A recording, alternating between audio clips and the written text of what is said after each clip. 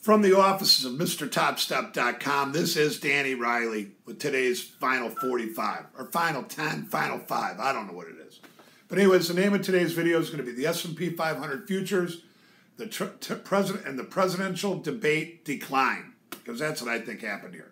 The high of the day in the S&P came in on the open at 21.49 half.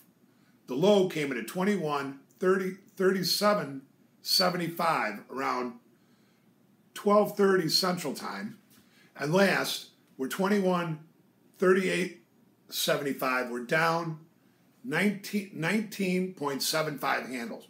Total volume 1.3 million minis trade. 200,000 came from Globex. In fact, we're 1.4 million right now, and 850 big S&Ps traded in the pit. Excuse me, that's what they say. The MIM started showing like 480 million to sell, and the actual MOC came out sell 580 million.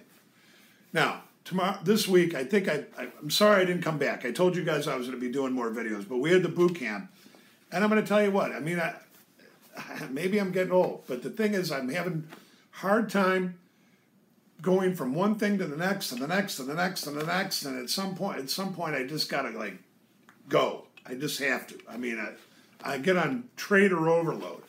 But this week is really going to be a big week. We've got a very, very high level of economic reports, 23 in all, and we've got a total of 10 Federal Reserve Bank presidents speaking, and we have Janet Yellen speaking in front of Congress on Thursday. Now,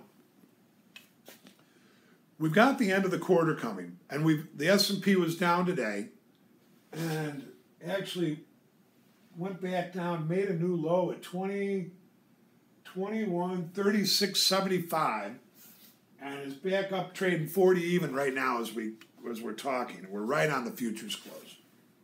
And what it is I think that the markets are going to be jittery this week, and let me explain why. The S&P went into the September quad witch, and then we went into the week where where we had all the Fed meeting and all that. That kind of delayed some of these negative stats because the futures market had already sold off before the Fed had spoken. It started to firm up the Thursday or Friday before, right after the quad witch. And what I'm trying to get at is I think that some of this has delayed the effects of the seasonalities, the negative seasonalities.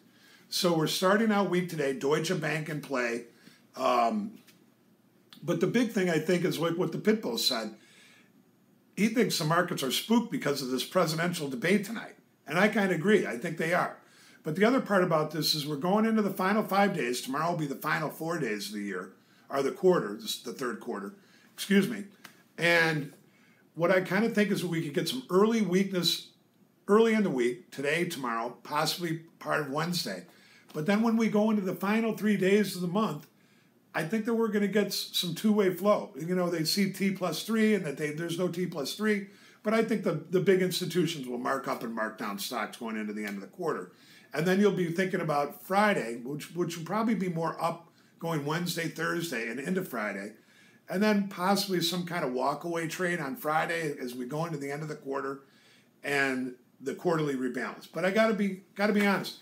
I'm not quite sure that the markets are going to be all that weak. So then you go into the new quarter, and the first 3 or 4 days of the new quarter are pretty strong. So let the S&P fall now, and then look to try to start to long it again going into the middle or latter part of the week. Like I said, Deutsche Bank in play, but one of the things I've learned about with the S&P, and I know there's big numbers being thrown around, is that it will take the bad news and go with it initially, but eventually the S&P will just go the other way. And I imagine like all these sell-offs and rallies that we're seeing, I don't think that much has changed. Now, October, that could be a different story because the closer you get to the election and closer you get to the end of October, I think things could start to really, really heat up a little bit. But I just want to play it by ear right now. I'm not over-expecting or under-expecting. I'm just thinking that right now the S&P is under a little selling pressure and that it may take a couple days to wear off. That's it. We'll leave it like that, you guys. And I will. You know what? I think it's easier that I do videos like this because it's less of a production and I can probably do them more often. But that said, I told you guys I'd be back and I will be back, and I'm sorry I haven't been back on. So my apologies to you.